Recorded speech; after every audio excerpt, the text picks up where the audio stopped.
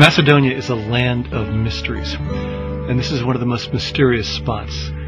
This volcanic mountain, about 3,000 feet high, is home to the oldest observatory in Eastern Europe, almost 4,000 years old. Until 5 years ago, nobody really knew what this was used for until two local scientists, an archaeologist and an astronomer, determined that this was an ancient megalithic observatory, like Stonehenge, like Angkor Wat, like Apple symbol.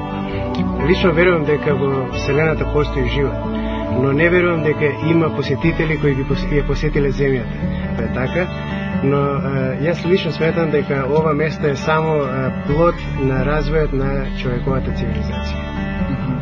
This is the throne where the high priest would sit, and the beam of light from the rising sun would hit his face and allow the beginning of the sacrifices.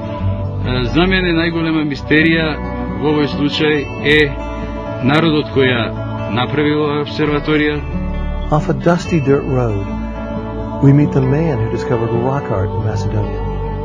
He leads us to his most recent find, a mysterious outcropping of rocks fashioned for Neolithic fertility and wine ceremonies.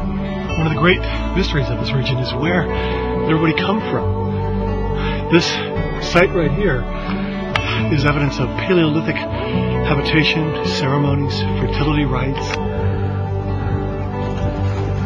This is also known as a mountain full of snakes, poisonous snakes too. I'm here with Dr. Dushko, who is the president of the World Academy of Rock Art, and we're in a cave that holds the first Paleolithic rock art ever found in Eastern Europe. And he's pointed out a stick figurine, which is actually a sun god. So, how in the world did they make paint that lasted 25,000 years?